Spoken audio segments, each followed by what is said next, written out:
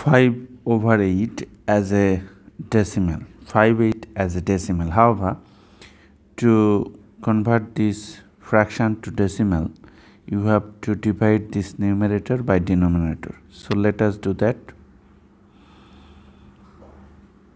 This, right? So look, this 8 is greater than this 5. So we'll take like this. We can write 5 like 5 decimal 0 or 5 decimal 00 or 5 decimal 000 or 5 decimal 0000.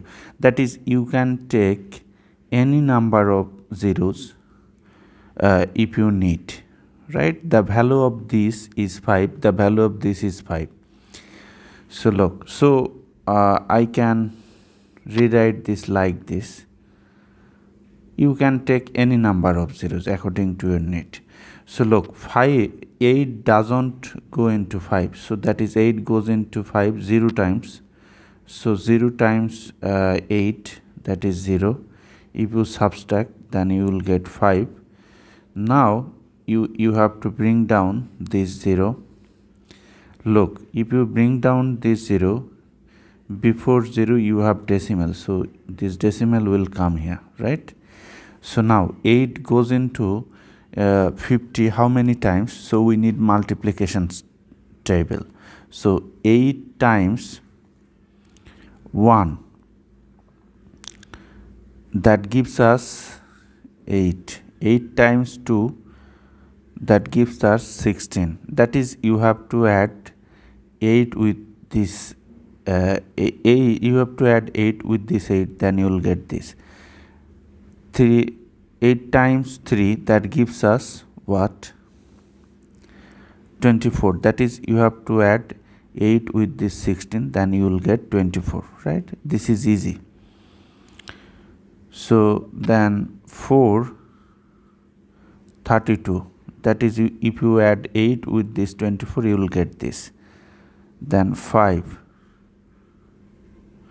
40, right? 40. And 6, 48. Just you have to add 8 with the, you are getting 48. Then 7. What will happen here? 56, right?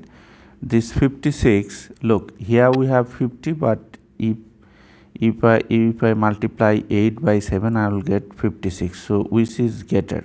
So we'll consider this step. 8 times 6, that gives us 48, right? 48. 6. So if I take here 6 times 8, that is 48, right? 48. So if you subtract, what will happen? 2. Now bring down this 0 here. So 8 goes into 20 how many times? Look here, 8 times 3, 24. 8 times 3, 24, but 8 times 2, which is greater than 20. So you have to consider this step. 8 times 2, 16. So 2, then 2 times 8, 16. If you subtract, then what will happen? 4. Then bring down this 0. So 8 goes into 40 how many times? Look here, consider this step 5 times. 8 times 5, 40. That is 5, then 40. Subtract, you will get 0, right? So look, you don't need to write this 0 here, because already you are getting remainder 0, right? So you don't need this. You can write this.